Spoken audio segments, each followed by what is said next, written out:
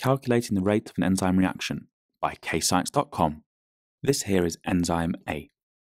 This here is enzyme B. We're going to test which enzyme can break down this substrate into products in the quickest time. So which enzyme have the fastest rate of reaction? So the time in seconds for the enzyme to fully break down the substrate into the product is as follows. We did 4 tests. This is test 1, test 2, 3 and 4.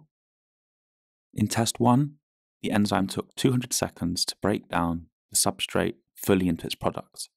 Test 2 was 198 seconds, test 3, 203 seconds, and test 4, 420 seconds. So what was the time in seconds for the enzyme B to fully break down the substrate into product? Again, we did the test 4 times, and in the first test it was 50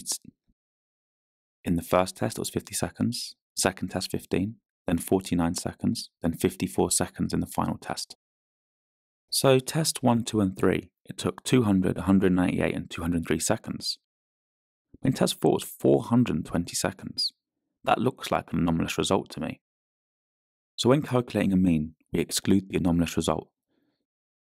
So to calculate the mean, we do 200 plus 198 plus 203 seconds. That gives you a total of 601 seconds. Divide it by 3.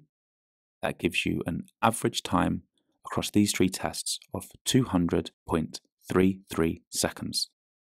So to calculate the rate of reaction, you recall the equation rate equals 1 over time. So to calculate the rate of this enzyme-controlled reaction, its rate equals 1 divided by 200.33 seconds. That gives you a rate of 0.005 seconds to the minus 1. But because 0.005 seconds to the minus 1 isn't the easiest number to handle, you can also use the equation rate equals 1000 over time.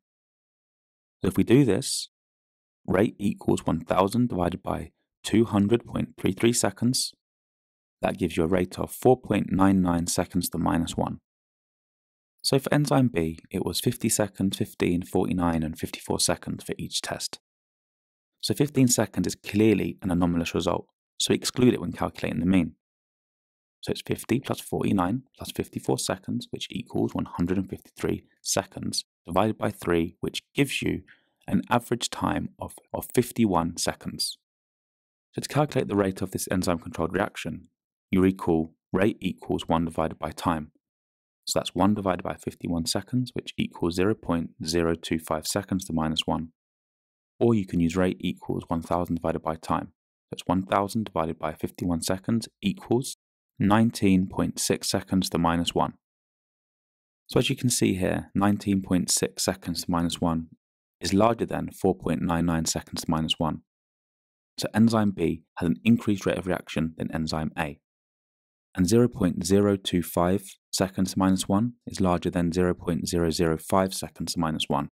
So again, using either equation shows that enzyme B has a higher rate of reaction than enzyme A. So enzyme B has a higher rate of reaction than enzyme A. It's question time. Attempt these questions to check your understanding.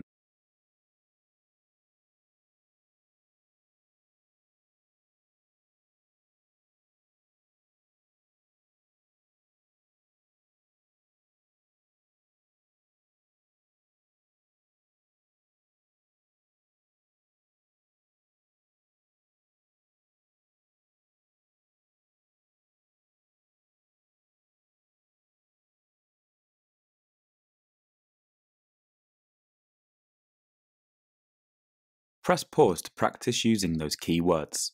The answers will follow.